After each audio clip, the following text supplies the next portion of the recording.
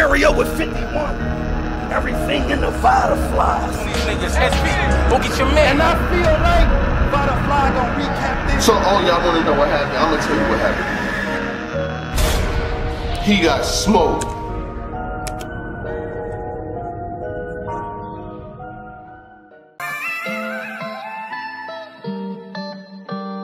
Yeah.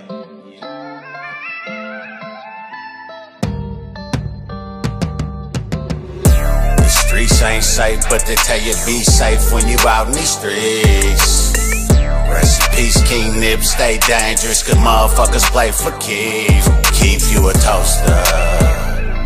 Keep you a toaster. Better keep you a toaster. Keep you a toaster. With all Just relax. I have you leaking in this battle. He'll be dead with his eyes open. I'm talking sleepless in Seattle. Listen, doesn't this sound familiar? Like JC Run, that's kind of crazy, huh? For God loved the culture so much, he became the son. I see the Vibe with it, vibe with it. Let's go. Let's go, let's go. You already know what it is, man. Salute to the subscribers, that notification gang, etc., etc. Don't let none of that get too far ahead of you. Rest in peace to Biz Markie. The news just came that he passed away either today, earlier, or yesterday. But, you know, he was sick for quite some time. If you don't know Biz Markie, I don't know where you've been. You know what I'm saying? All of us old heads, nobody beats the Biz.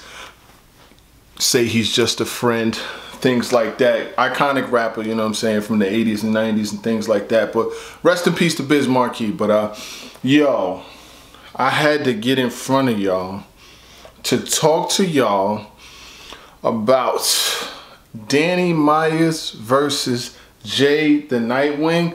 Bro, you see my hands, bro. I ain't no notes. I ain't got no quotes. My man Showtime SP, he got his bars. But I just want to tell y'all, that's the way you bounce back right there.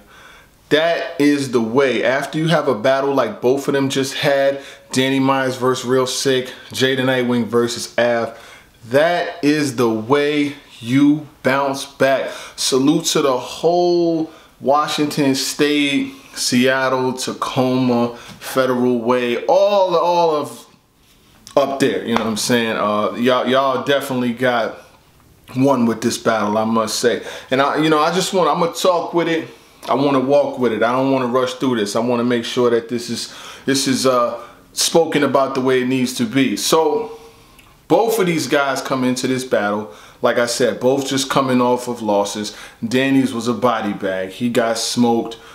Everything that we already know, you know, Real Sick got him out of there. He wasn't prepared. He was stumbling and fumbling, slipping and blipping through all of his material.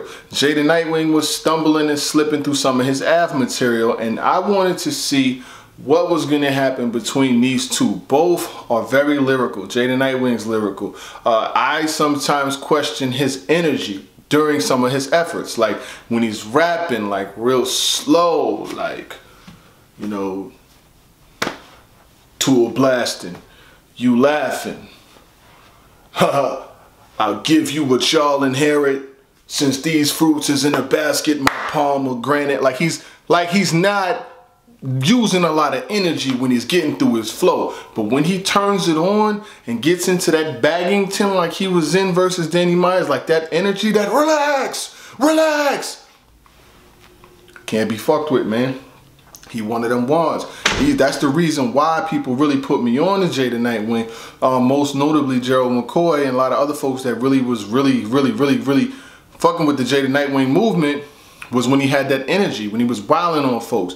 He has to keep that kind of energy, because the thing is, there's times where you can have fast-paced battles and there's times where you can have slow pace, but it's all about picking your poison when it comes to your opponents. And Jay the Nitewing is way too talented to not be barking on folks, to not be using, you know, the advantages that he has with the presence, with the cadence, with the dominant flows, being able to use like entendres and metaphors. Like, Jay, you way too nice for this. Like, come on, son. We shouldn't even be having this conversation right now, but we having it. We having it. And Danny Myers, his problem is he was battling too much. And he still is battling too much. Like, it's hard to beat some of the best talent in the world when you're battling every week. Like, it's just not going to happen. It's very hard to get past all of these people when you're battling every single week, week after week after week after week after week. That shit is very difficult. I said it before and I'll say it some more. You can't, like, every week? Nah, that's not going to work, fam. Nah. So, these two come into this battle, man, and I tell you, Jay the Nitewing, his first round is magical. He had some moments in his first round. He was wilding. I mean, he did in this battle what I would have expected him to do on Gnome, but it is what it is. He had a lot of shit though. Like, he had a bar, and I'm gonna just be talking about all of his rounds right now. Like, he had the bar about the Harry Potter joint, man. That shit was crazy. He had the JC bar where he compared JC, like, yo, what I got, son? Like, hold on. What'd he say? Nah, that's Danny. Doesn't this sound familiar? Like JC run, that's kind of crazy, huh? For God loved the culture so much, he became the son. Son, he said, so God so loved the culture, he became the son, talking about JC becoming the son of the culture. Yo, Jay the Nitewing's first was crazy. Danny's wilding in his first too. Like, Danny had some shit. What'd he say? Motherfucker, just relax. I have you leaking in this battle. He'll be dead with his eyes open. I'm talking sleepless in Seattle. Oh, niggas say he's talking sleepless in Seattle. Son, Danny was wilding, son. Yo, in the first, both them boys was wilding. I did watch the battle once. I'm gonna watch it again though, you know what I'm saying, to really get a feel. But I'm just saying, off of what I seen and how I felt after the first, I edged the first round towards Danny. Jay the Nitewing comes out in his second round. He's bombing all throughout his second. And Danny had rebuttals in his shit too, you know what I'm saying? Like, he had some of them rebuttals. The thing about them Danny rebuttals that he be doing, where he just pick a random shit to rap about, like, he'll fucking be like, he'll be like, he'll like this little, like, you know what I'm saying, like he'll rap some shit like, you rapped about a green construction truck, will your mom fear? I'll hit your pops, there'll be a letter to your dad that says John Deere. Like, he'll do all of this shit.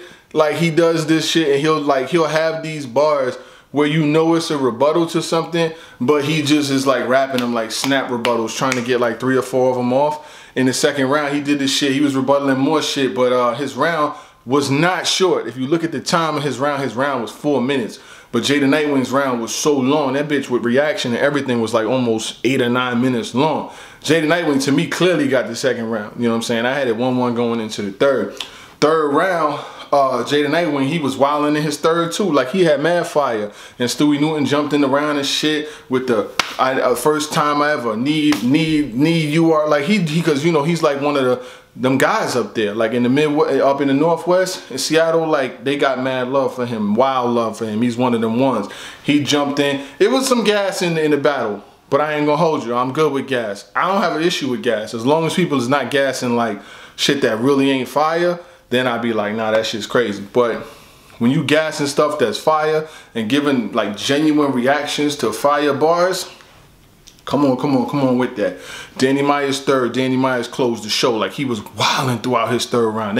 All throughout the y'all niggas really have to see this joint. You know what I'm saying? Like, you really have to take some time out if you got the app and watch the Danny Myers versus Jay the Nitewing. Them boys put on. Like they really put on for the Northwest. And like I said, after everything that happened, after Gnome, to see these boys put on like this, that shit was really good. Like, they needed that. That was a good bounce back for both of these fellas. You know what I'm saying? Like, this battle could literally be called a debatable, could literally be 2-1 either way, however you want to call it. I'm not mad at it.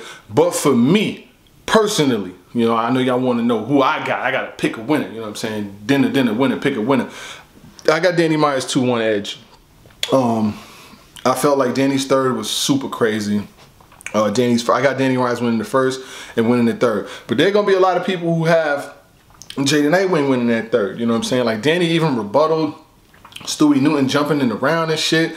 And Danny, and Jay the Nitewing, he did talk about the whole father angle, you know, Danny with the kids and all of that shit. He didn't say like, you know, the same exact bars as other people said, but he did say something about the Jordans and joggers in your closet and your kids got the same, yo, that, the way, like, it's not bad. Like when niggas use an angle that's been used a lot before, it's all about how long you do it and how it's put together. He didn't rap about that shit for a whole round. He got into a couple of bars of it and he used it to kind of like flip the narrative, like you've been, what he said some shit about, you've been a man for 20 years and I'm still more of a man than you. Like that shit was crazy. I ain't gonna hold you when a nigga flipped that shit. And then Jay the Nitewing in some of his round, I think it was like the first or second round, he was talking about the parallel universe, talking about it was a coincidence. You know what I'm saying? Like he said, he pretty much broke down the parallel universe and was like, y'all confuse parallel universe with coincidence.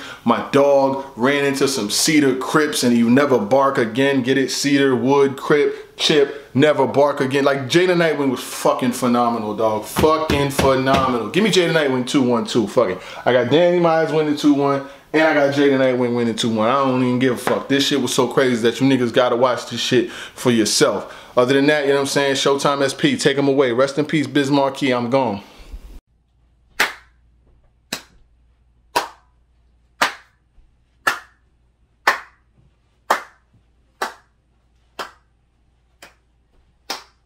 Nah, son. You gotta do another one. You gotta do another round. You gotta do another round of that.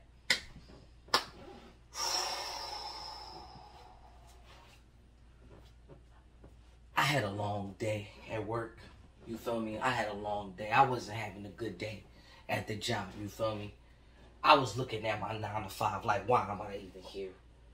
I got off work and I thought to myself, damn, I gotta put in some more work. But you know what part of my day was the best?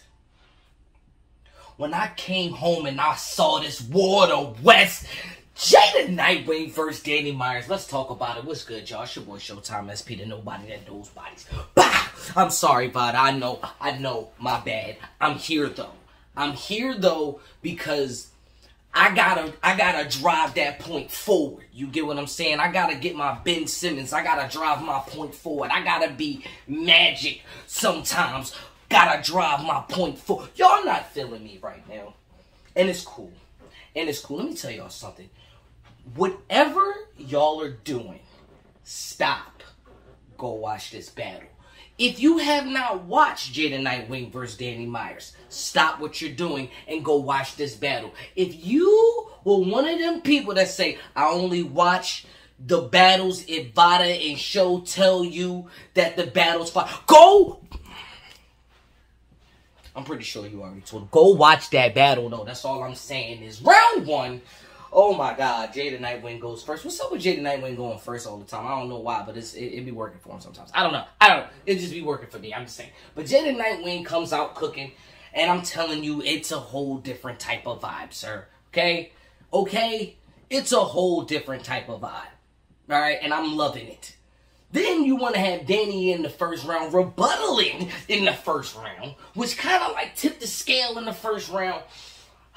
I don't know who I want to give this first round to. It's an edge. It is a slight edge for me because Danny definitely didn't let off the gas in the first round. Jay wasn't playing with y'all niggas in the first round. It could go either way. Danny, I think I edged Danny. Do I got any bars? Do I have any bars? I didn't even want to write it down because I got so excited that I just had to tell y'all that y'all need to stop playing and go watch this battle. Because I'm just saying, hold up, nope. That was a J line. Let me tell you what the bar guy rebutted. Okay, the bar guy rebutted at least about 2 of the lines that Jay was saying in the first. And then he kind of went into his material. And then all I'm saying is that it just kind of went a whole different way. Nope. Nerd time. Listen, y'all, if y'all don't watch Harry Potter, you're not gonna get this. But let me tell you something. You ever get into a fight with a nerd?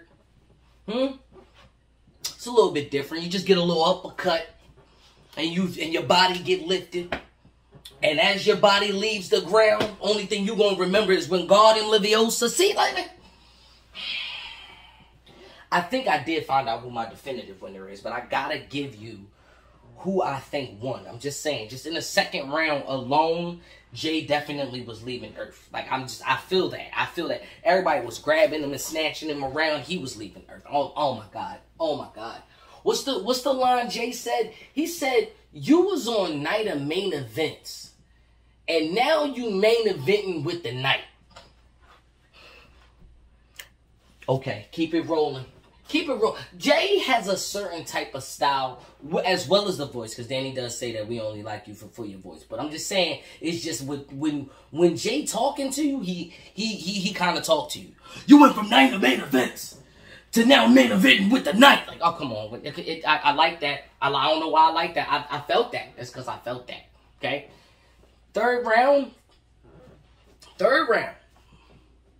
This is where you could say, I feel as though it was a tipping of the scale for me in the third round for me, because everything that Jay was saying, it definitely resonated with me.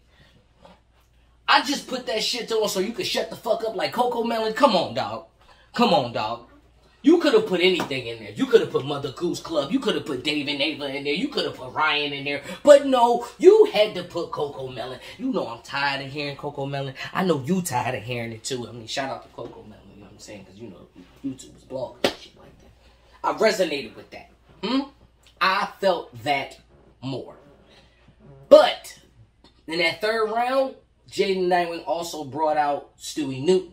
And Stewie Newton was also on season 1, and I actually judged his battle, and I didn't have him winning against Caustic. I'm sorry, I just felt I liked his material a little bit better, but you know, it's a whole season thing. And then he said you can't do the KOTD and URL at the same time. Bitch, the joke's on you, and he absolutely right, because he's going to be back on season 1. So, hey, there it is. There it is for that, you know what I'm saying? Now, because he brought out, he said you got the king versus the god, and now he had to bring out the GOAT, so it was very big for the West. It was very big for Northwest, you know what I'm saying? It was huge. But the line that I liked the most was Danny rebuttaling. He said, I'm glad you passed the ball to him, so now we can run it back, because Danny Myers battled Stewie Newton, and Stewie Newton beat Danny Myers at that time. You see what I'm saying? Like, me personally, I got Jaden Nitewing winning this battle the second and the third round. I know once you go back and you review the tapes, it's going to be like, yo, Danny was cooking. It was fine. But let me tell you something. Jay was on one. That was the Jay I was talking about. It's the Mad King. Everything goes down when I'm smashing things. Even when I got a shit on niggas, I'm still smashing. That was kind of a Hulk bar because he was... Yeah.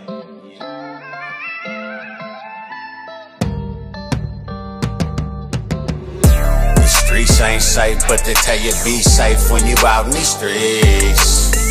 Rest in peace, King Nip, stay dangerous, cause motherfuckers play for keeps. Keep you a toaster. Keep you a toaster. Better keep you a toaster. Keep you a toaster. With all that internet beefing, how you out here naked? You mean to tell me you just a loudmouth nigga that's reckless? Some of you niggas got death wishes, you do it for likes. Go viral to get killed later on that night. It's shit crazy to find out you wasn't on that hype. For them views, you really just paid with your life. All the real killers I know, they don't be online. And if they is, they just waiting for you to post your live. I ride around me and Hammerla and